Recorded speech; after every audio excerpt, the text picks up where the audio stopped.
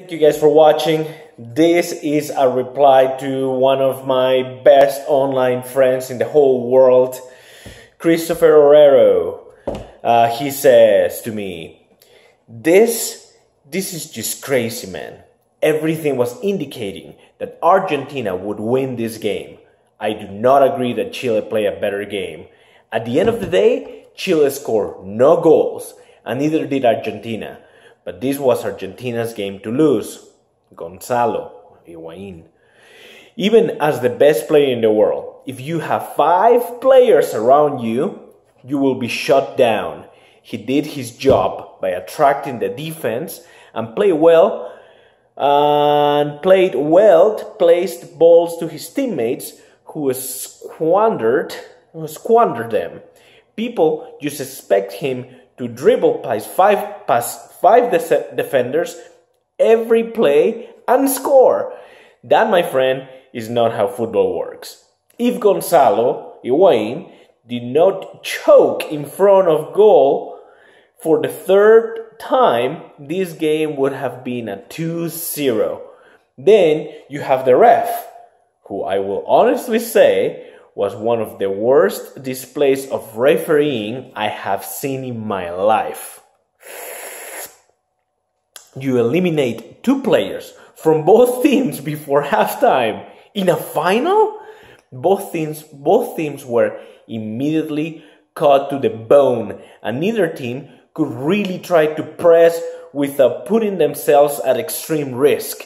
This ref, what could have been a spectacular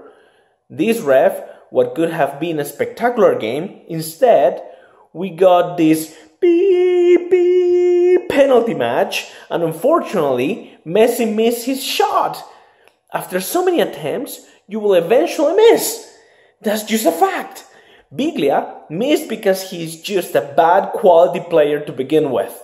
I could never even begin to hold the pressure that Messi has and unfolds up like a cheap suit. I think he missed the PK against Colombia last year as well. Whoa, dude, Christopher. Hey man, you know that I always love your comments. I think that they are amazing.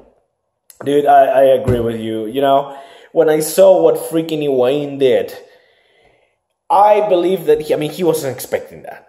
And that's just, sometimes, do you ever wonder, I wish I had the ball. I wish I wasn't that final. I would put that goal in.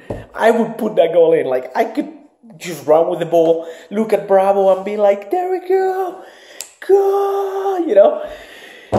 That's how I felt, at least when I watched that freaking mistake that Higuain did. Come on, man, he was alone. All you had to do was, dribble Bravo, he was in the air, and then you just gotta push it in, and that's it. But you know, if we look at everything that way, if you guys were to look at everything that way, every opportunity Argentina had, to make it fair, we could also look at the opportunities that Chile had.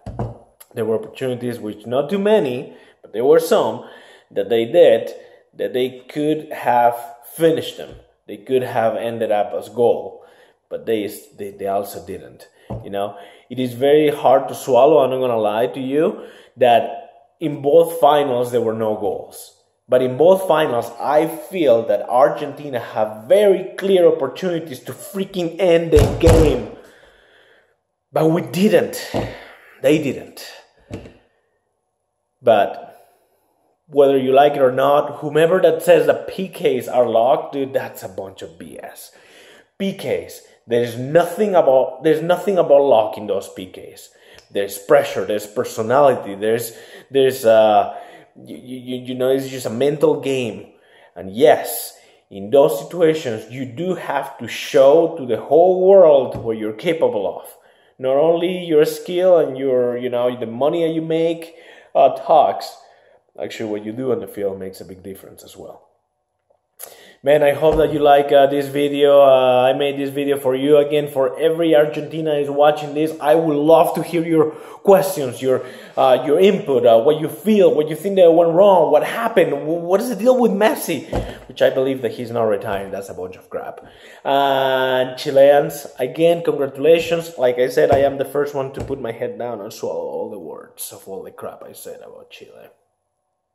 Give me a thumbs up and subscribe and let me know. Let me know your thoughts. Let me know what you think. Thank you so much. Thanks, brother.